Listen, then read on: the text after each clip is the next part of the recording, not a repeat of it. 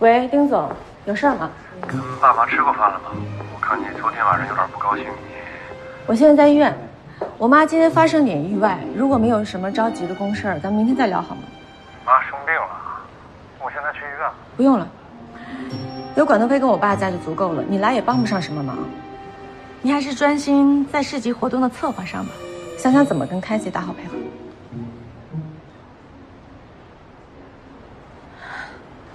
谢谢。昨天晚上要不是你及时赶回家来，我跟爸肯定搬不动他。医生也说了，如果晚一点到医院，后果不堪设想。说什么呢？这些本来就是我应该做的嘛。我呢是他们的儿子，是你的哥哥。本来这个家我才是应该是顶梁柱的，应该帮你分担那些事情。可是我什么事情都做不好，反而让你们担心了嘛。不是，是我的问题，是我太自以为是，总是觉得这个家都是在靠我自己能搞定所有的事情。我对你的要求也太苛刻。那还不是因为我什么都做得不够好。就是我知道啊，我这么大岁数了，一直在给爸妈找麻烦，让你们对我失去信心了。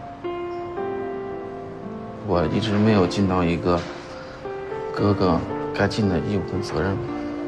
我知道我一直在给爸妈他们拖后腿嘛，但是我发誓啊，就是每次我把那些事情做砸的时候，我真的都不是故意的。我是很想把每件事情都做好的，在你们面前好好展示一下。可是就是每次到最后都得让你帮我擦屁股。不是，是我给你压力太大，所以让你有的时候无所适从。哥，有你这个哥哥真好。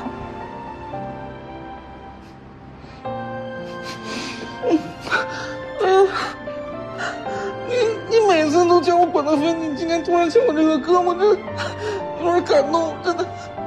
来抱我一下好不好？抱一下，抱一下。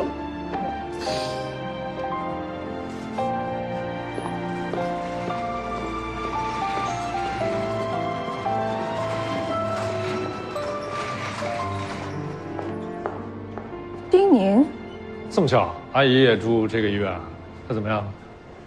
你怎么知道我在这儿啊？管腾飞告诉你的？既然要保持边界感，你又管我来不来？生气了？没有。那为什么走啊？我妈快醒了，我进去看她。我也进去。你凭什么进去啊？看望朋友的母亲。谁是你朋友啊？管腾飞。哎，妈醒了。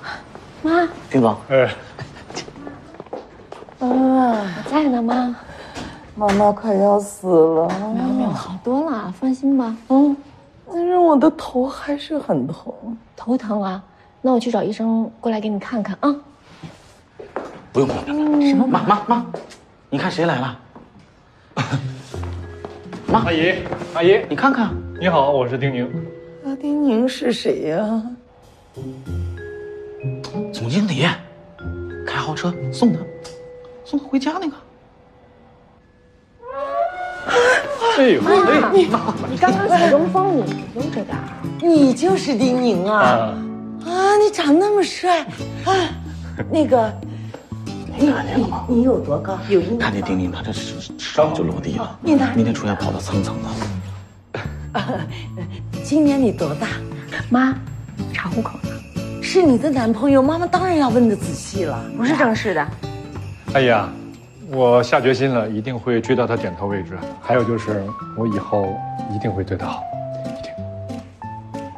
你愣着干嘛？你赶紧给我拿电话，我给你爸爸报喜。好。妈，差不多行了。你在哪？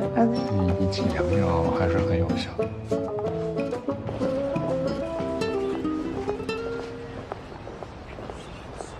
戏也演完了，那我就回去了。你干嘛？阿姨这边我安抚好了，但我还有话没跟你说完。你要说什么？我刚刚跟阿姨说的话呢，你别太有负担。我就是想让她心情好一点，病也能好得快一点。所以你跟我妈说你会对我好，都是口是心非啊？当然不是，都是心里话。之前车祸的事儿，我哥都告诉我了，是你背后帮的忙，我欠你一个道歉，对不起。这件事呢，我从来都没生过你的气。不过呢，你愿意用这个对不起换一个给我转正的机会的话，那就再好不过。想都没有。先把你身边那些烂桃花给我处理干净了。我这个人心眼特别小。那短期之内可能有点困难了。要不，你把你这生气的状态再多保持一段。短时间内。所以，你对 Kenzie 的3不政策是故意的？当然了，要不怎么打郑总跟雷克森一个措手不及？那你为什么之前不告诉我？因为我想看你对我是不是很紧张。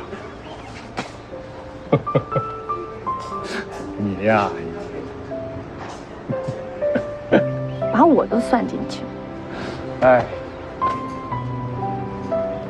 你笑什么啊？我是没想到你会先一步跟所有人承认咱们的关系。哎，可能是酒喝的有点多，冲动了。那你可以现在回去跟大家说你喝醉了呀。你是觉得我给你打了标签，今后不好招惹别的姑娘，所以你后悔了？怎么会呢？你提前给我转正，我高兴还来不及。转正了，如果中间做的不好，绩效不达标，也可能会被开除的。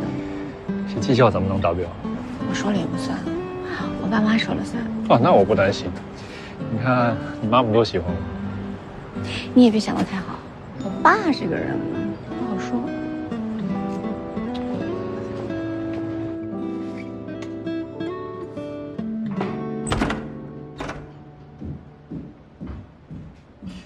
丁总21号下午不要给我安排任何有可能会拖堂的会议，另外就是晚上不要给我安排任何的饭局。好的，您是有什么活动吗？咱们公司附近哪儿能买到衣服吗？这楼下不就是我们的商场吗？不是，就是那种高定的西装的牌子。您的意思是那种手工定制的，是吧？对。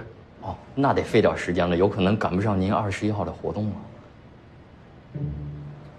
不过丁总，我觉得您穿这一身特别帅。这颜色不会显得过于轻浮了吗？不够稳重吧？还好吧，怎么会有人说丁总您轻浮呢，对吧？哎，丁总，我方便问您一下，您是参加什么活动的？就是那种有老人比较严肃的场合。敬老院关爱老人呢？没事了，你出去吧。哎。